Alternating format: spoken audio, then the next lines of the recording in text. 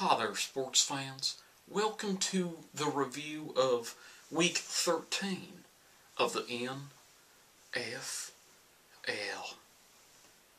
Let's do this. BREWSTER CATTLEHAWK.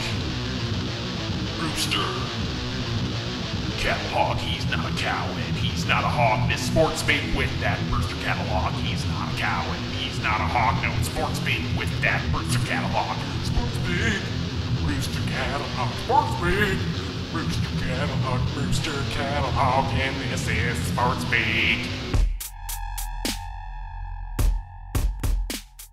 It may have been Thanksgiving, but the only thing that the Lions gave the cheese farts was a headache, as they stuffed the Packers and doused them in gravy, farted to town.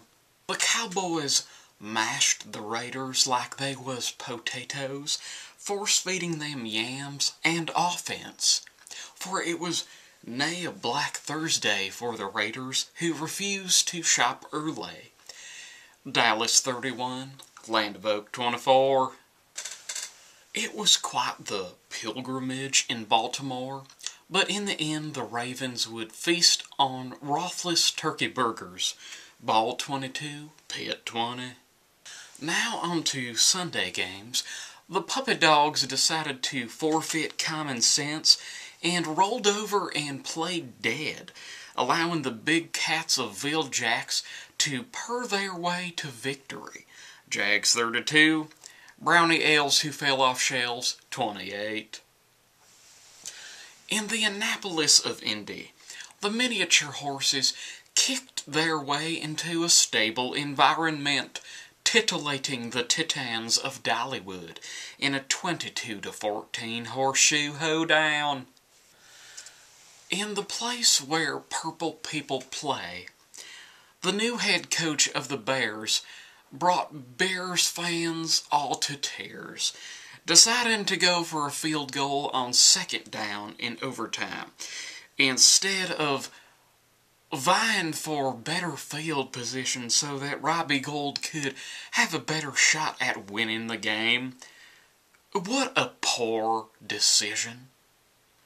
Minnesota Adrian Peterson's 23, Chicago Alton Jeffries 20 in OT. I'm dumbfounded.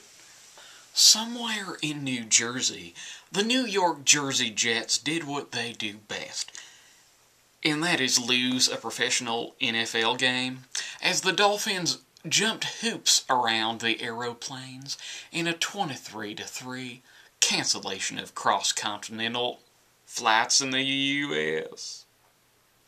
In the bird war of the American Eagle, Arizona's Carson Palmer committed too many cardinal sins, allowing Foles and crew to crush the Cards 24-21 in Philly. In the lower mid-Atlantic, the Carolina Panthers refused to swashbuckle under the tuberculosis Buccaneer pressure. Rather, they pounced and prided in a 27-6 plundering. Down in a city where a good football team used to play, the Texans let the lead slip away as the Pretty Boys Brady Bunch Abercrombie their way to a late-game win over a Houston team that's puttering out. Putter, putter. Pat Wright's 34, Oil-Guzzling Astronauts 31. In Buffalo, the Wings was wild, but the ones on the Falcons proved to be too majestic for the Bison Burgers. ATL 34, Bills 31 in OT.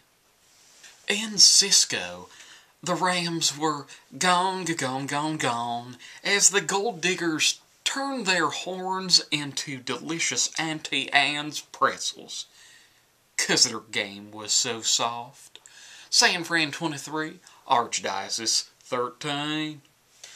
The skies in KC have been cloudy ever since the departure of the Sunshine Band, as the Mile High Madmen turned Arrowhead on its head, barreling back to win 35-28. After a lightning show the previous week, It was only General Electric in San Diego, as the kitty cats dammed the rivers like they was beavers instead.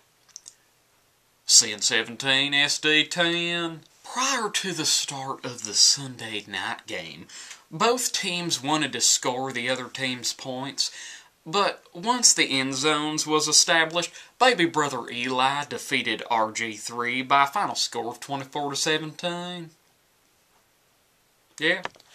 In the Cyber Monday night game, Russell Wilson found some amazing deals online on the offensive line, and the Seahawks D found some amazing plays on the defensive line as the Seabirds breeze loudly past the Saints 34-7. What? There were no bye weeks this week in the NFL. That means every team played. Nobody had to not play. I know, it's cray-cray. Well, I hope you enjoyed this review of the scores from Week 13. Join me next week, won't you, as we review the scores from Week 14 of the NFL. Have a great week, y'all. Titillating the Titans of Dollywood in a 2014 to poop under the tuberculosis buccaneer pressure. Rather, they pounced, prided, and pranced.